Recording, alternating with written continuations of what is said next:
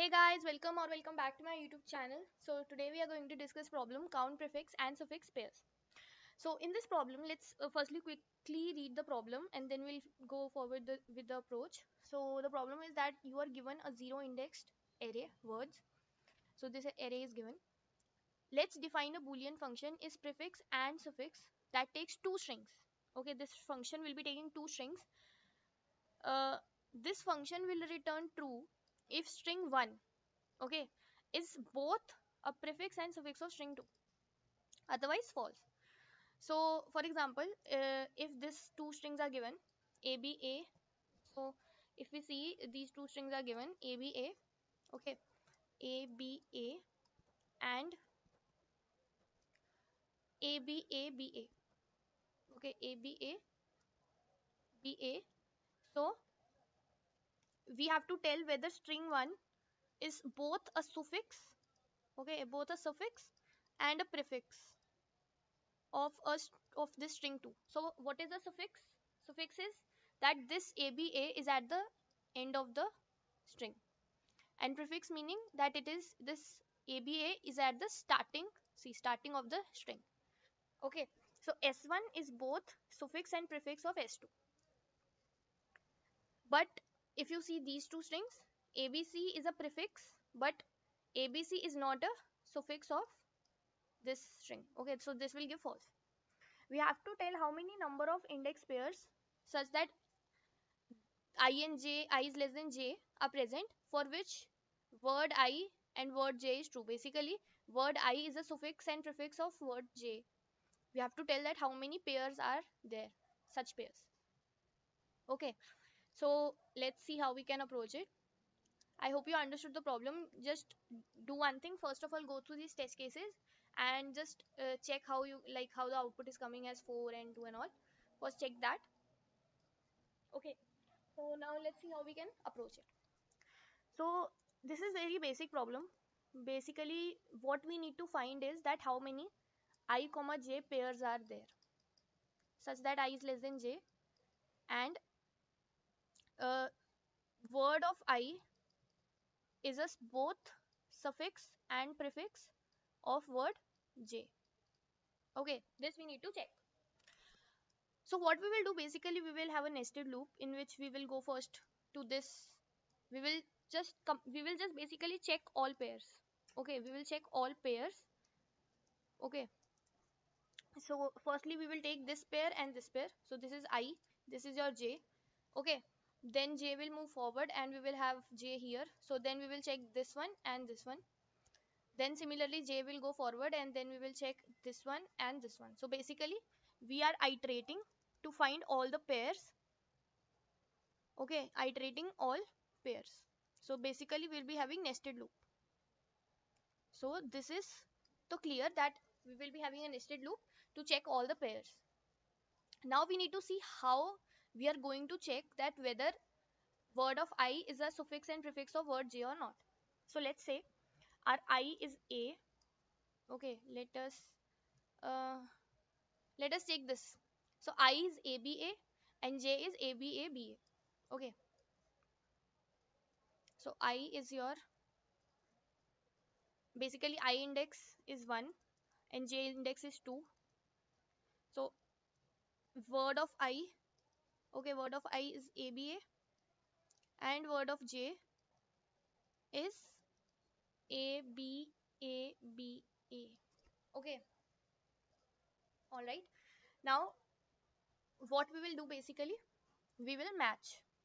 So we need to just check whether this is a prefix and suffix, okay, of this string or not. All right, so first let's check if it is a prefix or not. So we will take this string aba and we have the other string ababa. We will just simply iterate and check whether this whole thing is coming in the starting of this or not. Simple. So we will have, let's say, an index here, an index here. We will compare the characters. Okay, a is same as a, right? We move forward. Then b is same as b. We move forward. Okay, then A is same as A, we move forward. Now this string is finished and we wanted to check whether this is a prefix of this or not. So since this is finished, it means that it was a prefix. It was a prefix. So we will mark it as a prefix, that this is a prefix of this string. Okay. For example, let's say here it was in place of A, let's say it was C. Then this C doesn't match with this A, hence this will not be a prefix. But since we had A here, okay, so it's a prefix. So this is how we are checking prefix. Now let's see how we can check suffix. Same suffix we will be checking same way. But what we'll be basically doing in case of suffix is, let's say we have to check this ABA is a suffix of this ABA, BA or not. Okay. So suffix meaning we have to start, we have to check from back. So what we will be doing is, we will be comparing this last character with the last character of this. So we have A here, we have A here, we go for one index back. Now we have B here, we have B here, we go one index back.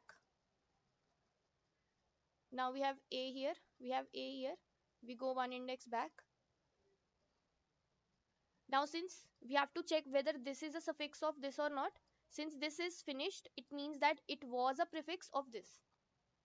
Okay, so we will mark suffix as true. Now if both prefix and suffix is marked as true, we will return true because this ABA is a prefix of this. Now let's suppose if here it was C. Now when we were checking this C with this A, it will become, they are not equal, hence this will become false.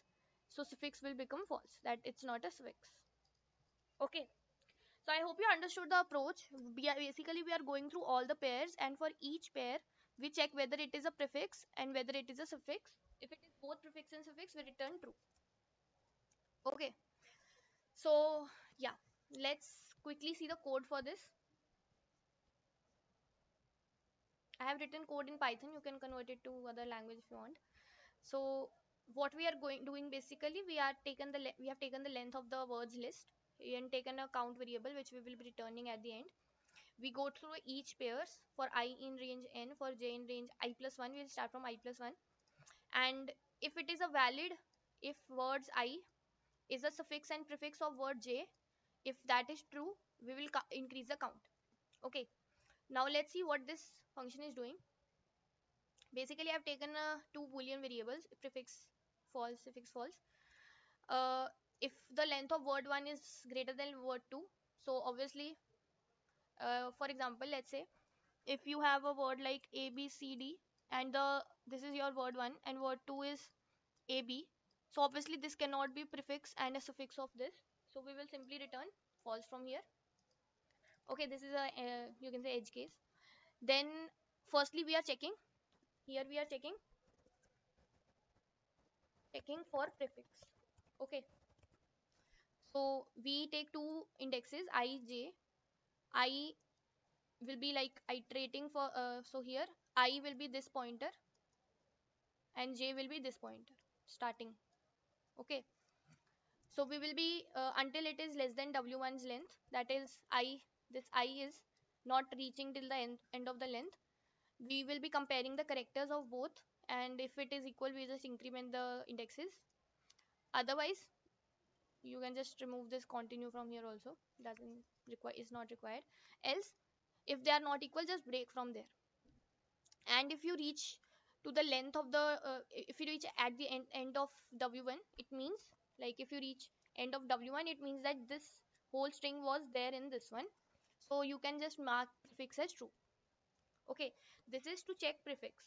Then this code is to check for checking for suffix. Okay, so here we start from the back, and until it's greater than 0 we compare the two characters, and if they are equal we just decrement move forward the index like backwards. And if we reach till the, like if I has become less than 0, it means that we have reached here. Okay, so it means that this string has matched here, like the string, So its suffix will be true, and at last we will be returning its prefix and its suffix basically. This means that if both are true, true and true means it will give true. If any of them is false, it will return false, and if both are false, obviously then also it will return false. So I hope you understood the problem and the approach. If you submit it, it's working. Okay. So the time complexity for this approach, let's see that. Basically, we are iterating on each pair, so that will be n square. Okay. And here, if you see, we are iterating on the length of the w1. Okay, length of w1. So we can say like what will be, let's say that length will be some constant which is y. Okay, so it will be n square into y, this much of length. If you see here, it's written that words of I length is 10. Okay, so it's not a very big test case, that's why this approach is working. Okay, and space complexity, we are not using any extra space, so that space will be O of 1. So I hope you understood the problem and the approach. Let me know in the comments if you have any doubts. If you found the video helpful, please like it, subscribe to my channel, and I'll see you in the next video. Bye.